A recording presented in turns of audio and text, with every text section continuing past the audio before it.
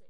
Didn't get around to getting an update technically on day 6 because yesterday was pretty busy for me. But this is just the beginning of day 7, so I may or may not do another one. This might count as 6 and 7. I don't know. It's only 1 o'clock though, so I might do another one.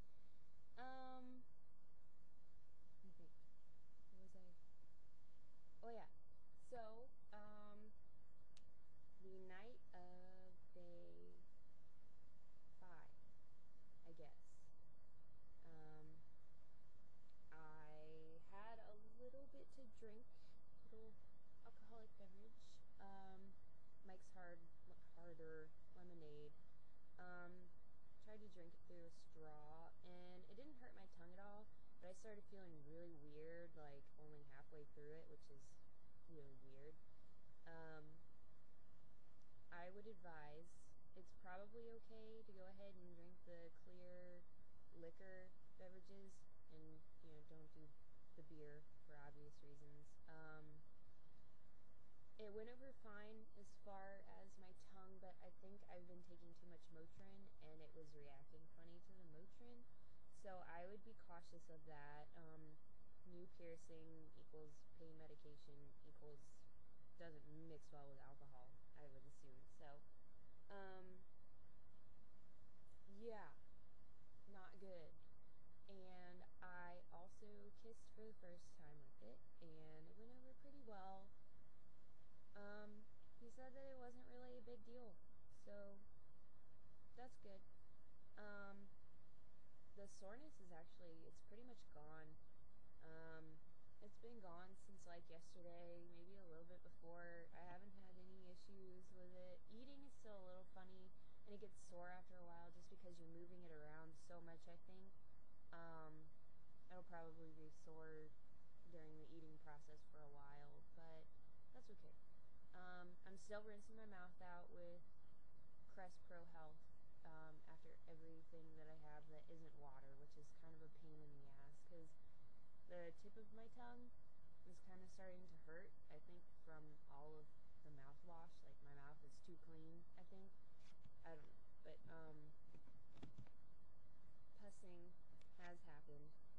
But, I wipe it off, and I don't see any for, like, 5-6 hours. So, as far as I know, it's healing pretty well.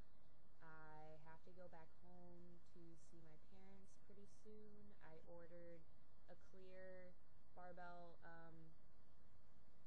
that has like the half balls on it, and I guess I'll see how that goes. I get to change it on next Tuesday. I get to change it in a week. So I'm hoping that I can hold off the visit until then. I'm not sure if I'll be able to, but Easter is this Sunday, so I'll probably have to go home and do some family things. Hopefully I don't have to.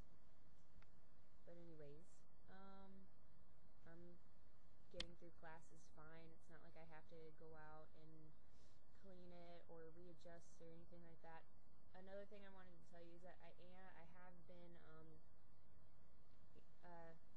usually before I do the mouthwash, I wash my hands really, really well, and I will, tighten the balls. I will just kind of, give them a little twist just to make sure that they're in, which I would probably recommend, just because you don't want one of them falling off and then being in a position where the entire piercing could come out and heal itself up and you have to do it again, which would suck.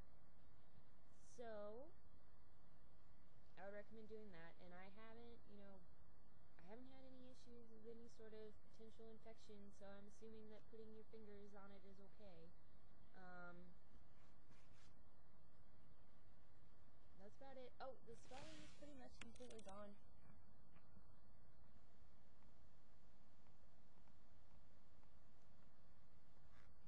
There's a little bit on the right side for some reason. It feels a lot harder.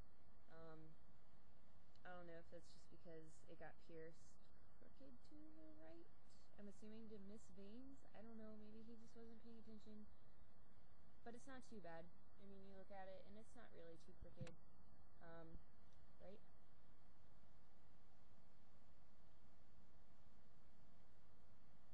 not too bad.